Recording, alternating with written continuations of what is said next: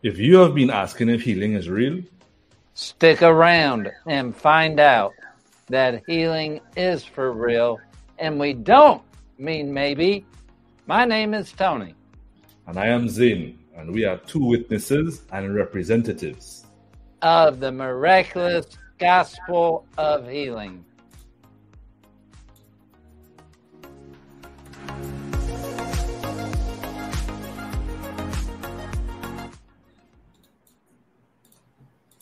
Boom!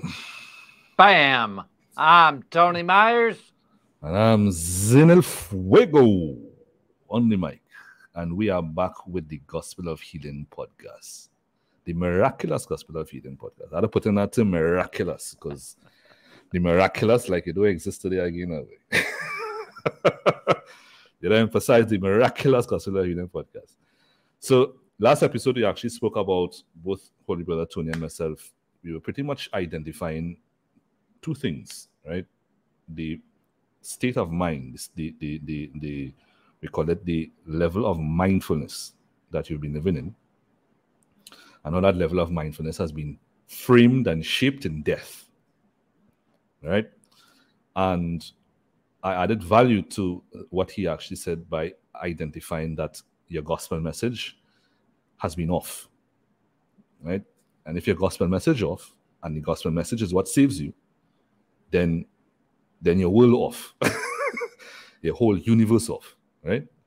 And the second thing that he adequately pointed out, Holy Brother Tony adequately pointed out, is what you have actually been feeding your awareness, right? People, we always speak about sowing and reaping. You want to sow the right thing, to reap the right thing, but it's unheard of amongst the circle of believers that heaven and earth came out of Jesus' spirit in you, which means if sowing and reaping working out there, then it is working in here. And therefore We're the awareness still that you talking have, about storming the gates of heaven. for real.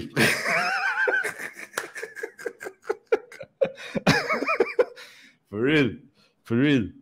Yeah, a paradigm that's like very imaginary. And you ever notice, I don't mean to bash it, but you ever notice, right, how the paradigm of the Christian community, and I say this with the utmost respect, but it is a fact, that if you really look around, is the Christian community seems to gravitate towards conspiracy theories very, very easily. Anything that engages vain imagination, watchman, is what attracts the mind, the awareness of death. For real. That's so true. Because the message is all surrounding that. And so anything that is actually about that, they gravitate towards it, and they are the preachers of the conspiracy. That is why the things such as the devil, Satan, all that, it is so alluring because it's vain imagination. Yeah. And so it grabs a hold. And while we're there, let's look at what Paul says. And Paul makes the statement that the carnal mind is at enmity towards the things of God, neither can understand the things of God, nor are subject to the law of God. Now, the law of God is the life giver. Right. The carnal mind is the brain. You have got the mind, which is spirit. You have got the brain, which is a physical organ. Right. In between is your soul, where you have a choice. You could choose to be guided by the mind, spirit, or by the brain, the physical senses. Right. One leads to life, one leads to death. Hmm. Can you take a guess which one is which? Hmm. So when you're being guided by what is being put into you from the outside world, that is always the paradigm of death. Yeah. All the external compulsions. And When that's where you're all of it. guided from the spirit, the mind, that is always life. Yeah. And just by that comparison that you just gave there, any believer could just stop and now identify what fruit is your belief system carrying, what hope, what expectation. Now, when I say expectation, let me just make this very clear, because these terms seem to be so abstractly defined. Right? It's so abstractly defined that you're using it and causing harm to yourselves and don't even realize. Expectation of death is called fear.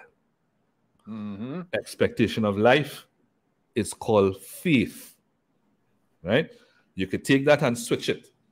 If you actually have fear of death, you can also say that you have faith of death. Mm-hmm. You can also switch the faith of life and say it's fear of life because you're actually giving it reverence. Right? Both as expectation. So really and truly you need to ask yourself is, where have you been living? Because if, according to what Holy Brother Tony just mentioned, and we use that as a yardstick, was a gauge, then we can clearly identify that if you have been actually living with fear of sickness, of getting worse, of death, of the grave, then you are clearly, very clearly, living in what we call the carnal mind, the carnal mindset. If you've actually been living and you get up every morning and you expect, you have high life expectancy, then you know you have been living from the mind of the spirit, the spiritual mindset. So this is basically us here really coming and actually bringing it, putting it on the table, resting it out on the table, and saying it's time for you to choose. You need to make a decision. And as we said, yes, it starts with which gospel you listen to. Because if you listen to the gospel that tells you death is in front of you, it's logical for you to fear death.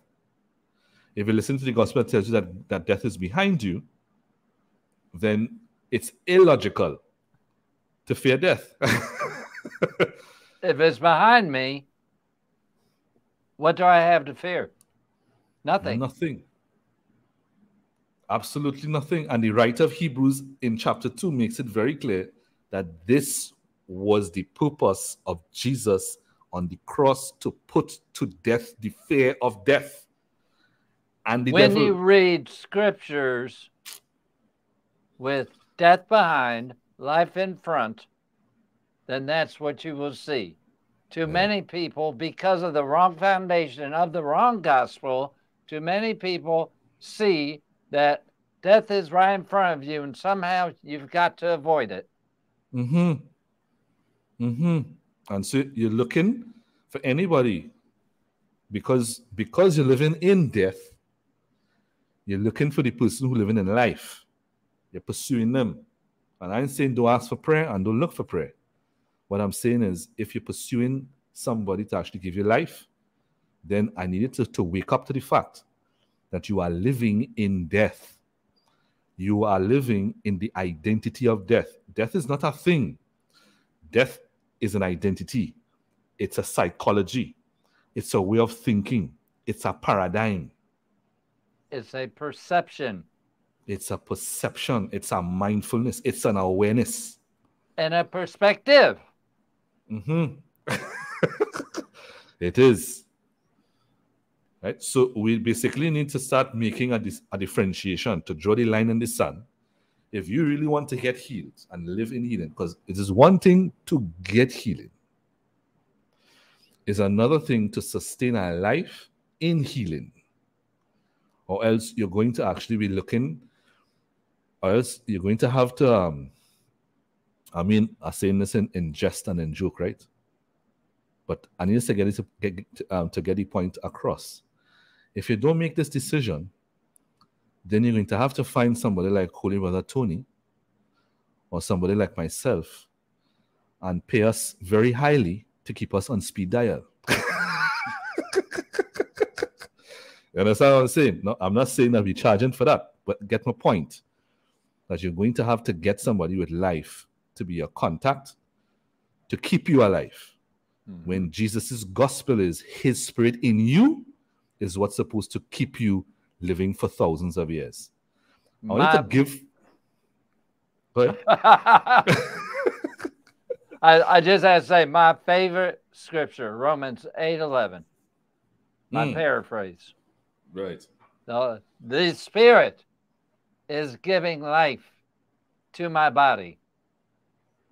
That is a continual, ongoing process.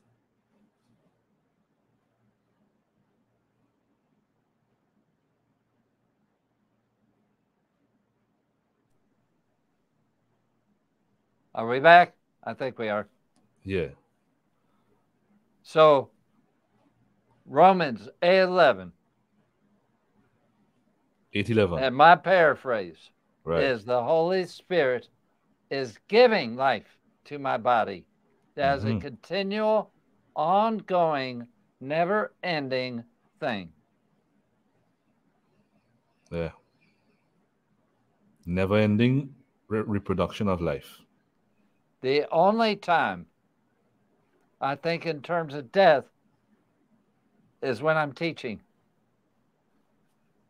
to try to explain what not to do. What not to do, yeah. My focus is on life.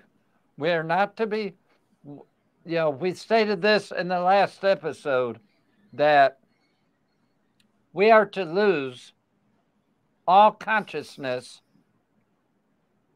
of sin, of death. Yeah, they go hand in hand. And I've got news for people. As a Gentile,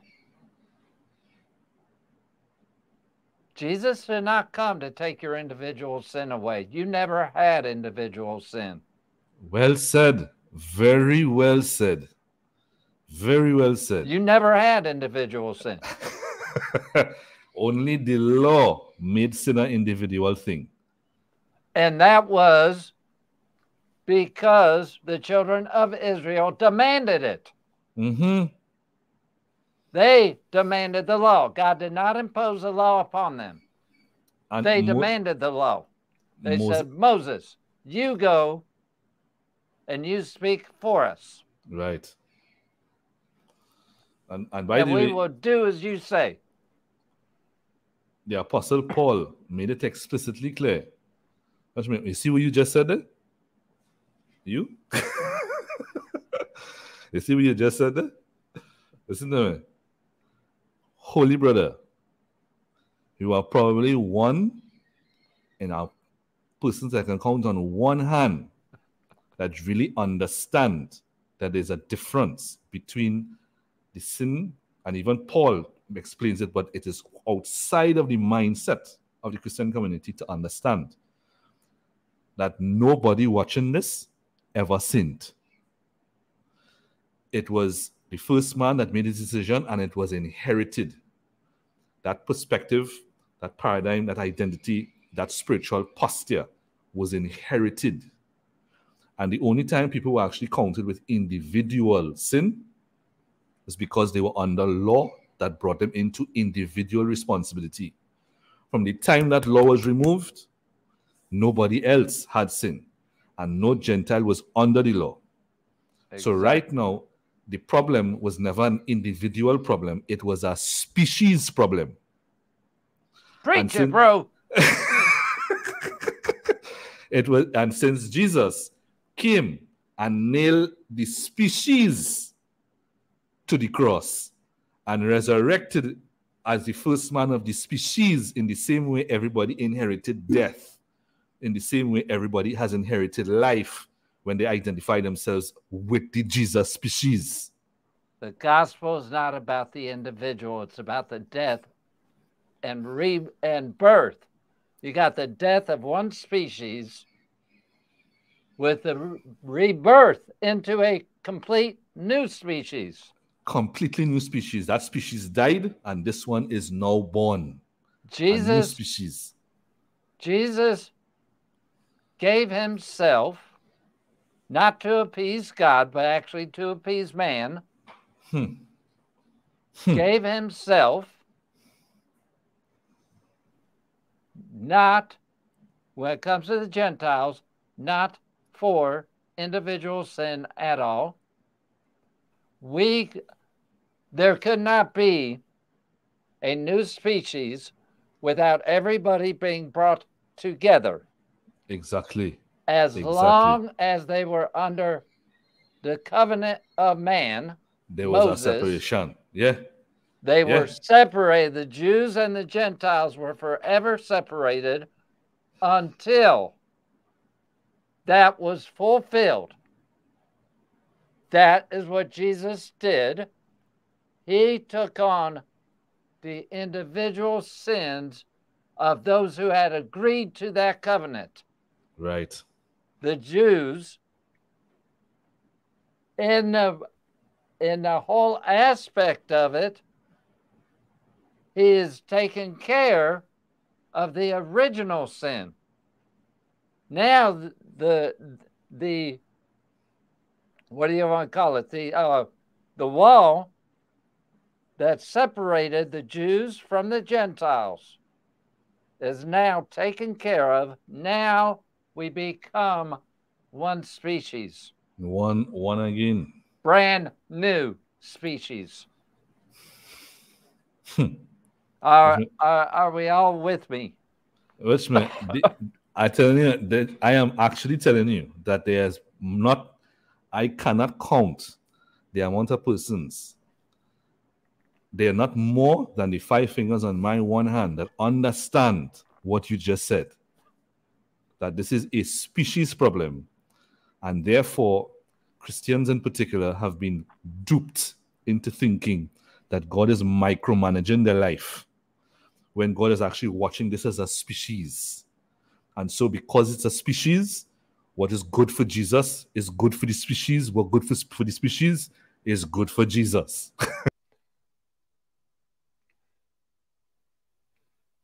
Hey, this is Tony Myers. You may have noticed that this episode seemed to end abruptly. Well, it did, because we were having internet problems. And then both Zane and I agreed we'd stop it off there, where we were talking about the children of Israel and the true gospel. That we'd stop it right there. And in the next episode, we'll pick it up where we left off. So that's the reason it seems to end abruptly. Thank you all for your patience and understanding. Check out next week's episode. Woo! Some deep stuff here. Be blessed. Be healed. And be a blessing.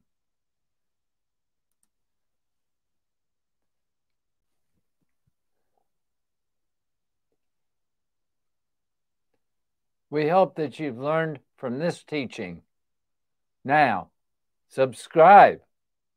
If you're listening through YouTube, subscribe to the Miraculous Gospel of Healing, the YouTube channel. If you're listening on a podcast, whatever platform you're on, whether it be Apple or whichever one that you're on, Spotify, subscribe to our podcast. That way you know and you don't miss an episode, and we have some good episodes. Be blessed, be healed, be a blessing.